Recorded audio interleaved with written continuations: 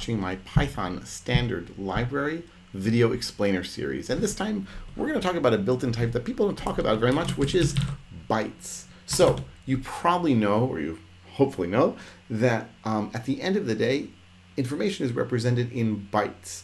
But we also have characters. So what is the relationship between these? In a string, if I say s equals ABCD, then each of these characters can actually, at least in our Unicode UTF-8 encoding world, be represented by 1, 2, 3, or 4 bytes. As it happens, each of these characters, because they exist in ASCII, are represented by 1 byte apiece. But there are other characters. Let's say if I say s equals, and here I'm in Israel, so I'll say shalom. Each of these characters in Hebrew is represented by 2 bytes. And if because I recently went to Beijing, if I say here Beijing, so each of these characters is represented by 3 bytes apiece. Now to us in the world of strings, we say, okay, I've got characters, who really cares? And I can say len of s now, and it's going to say 2. There are 2 characters in that string. But sometimes, especially when dealing with binary data, we have to be dealing with bytes. We can't start messing with characters. Often we can't start messing with characters. If I read in a PDF file, I can't expect it to be in UTF-8 format with characters. It is simply containing a stream of bytes. And so the bytes type in Python is meant to take care of this for us. So how do I create a byte? Well, I can say, x equals bytes of ABCD. And now I'm going to create an object of type bytes. There's just one problem, which is it's not going to work. It's going to say, wait a second, you gave me a string. And remember, these are characters in the string, but you didn't tell me what it's going to be encoded as. How am I supposed to translate between these characters into bytes? So I have to say here, oh yes, this is UTF-8. And now if I look at x, we will see that we indeed have what's called a byte string, or bytes, right? So the type of x is going to be bytes. We come to something called a byte string anyway. And you can see it has that little letter b there before the opening quote mark. So if you want to create bytes from a string, one way to do it is to say, here's the string, and here's the encoding that we're going to be using. You might remember from a previous video that I showed that you can use encode and decode to move back and forth between strings and bytes, and you'll see that actually the arguments are almost identical here. In fact, we also have the errors argument if we want to make sure we can translate from an encoding that there's no character for it. But I'm going to ignore that mostly for now. Okay, so fine. So I have these bytes here. I took the characters A, B, C, D, and I took the bytes. Let's take a look at x. What is x? Well, it's a byte string. What can I do with a byte string? Well, actually, I can do just about anything I can do with a string. So I can say x of 0, and I'm going to get the first byte back. But look at what I get. I get an integer. So the way that Python represents bytes versus characters in a string is the byte string will always give me back integers. And those integers will be between 0 and 255.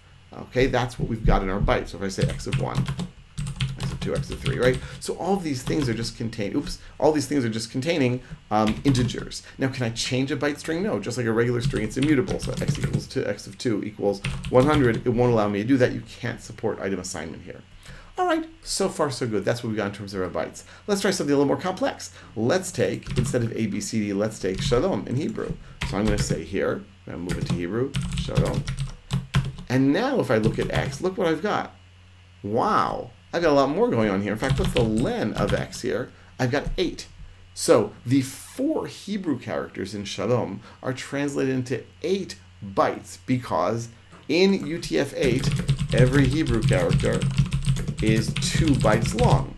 Now, we don't see that at the character level because we're counting characters, working with characters. That's the beauty of UTF-8 and Unicode. But at the byte level, oh, they are definitely there. And you can see here that's D7, A9. The \x is trying to tell us these are hex digits, hexadecimal digits. So what can I do with my bytes once I've got them? Well, one thing I might want to do is turn them back into hexadecimal digits. So I can say x.hex.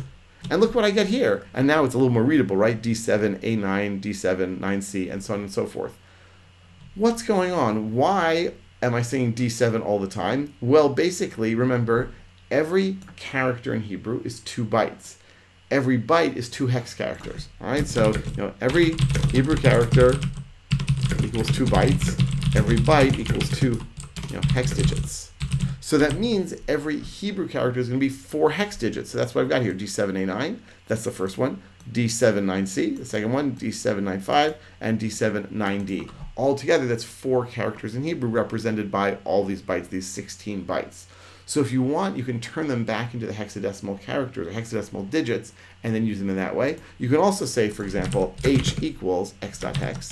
I'll look at H here. And then I can say also bytes from hex H, and I'll get the byte string back.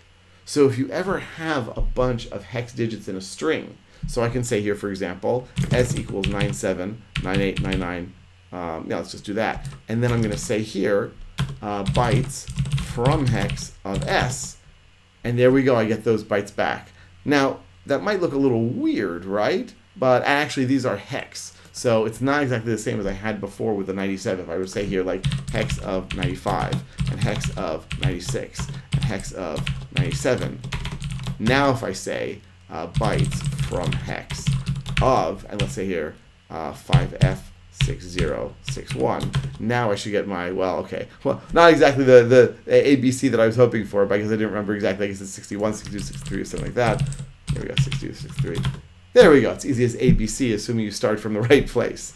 So if you have hex digits and you want to turn them into bytes, you can do that with from hex. If you have bytes and you want to see what the hex digits are, you can do that with hex. Just about anything else that you create with bytes, you can do the same stuff that you would do with strings. So if I say x equals b of a, b, c, d, e, f, g, h, i, j, k, l, so I can do x.find of f. I want to find out where f is, right? Almost.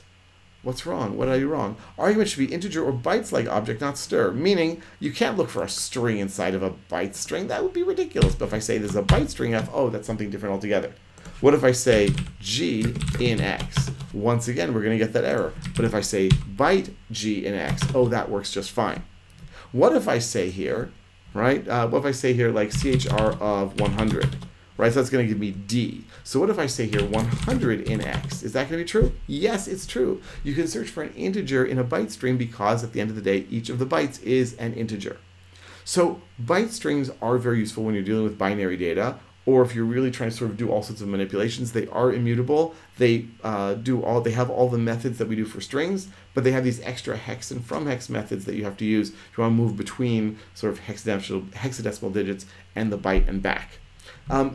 If you're not dealing with binary data at all, you probably won't need to worry about byte strings at all. But when you do see them, or you do have to work with them, you have to keep in mind the encodings you're working with, whether you're working with strings or with bytes, and keeping that B prefix before the opening apostrophe or before the opening quotes, just to avoid the sorts of errors that I showed you now. All right, that's it for this installment of the Python Standard Library video explainer. I will be back very soon with another video. Comments, questions, suggestions, please get in touch with me. I love to hear from you, and every suggestion people have made, I've tried to keep in mind so as to improve this series even more. I'll see you around on the video explainer.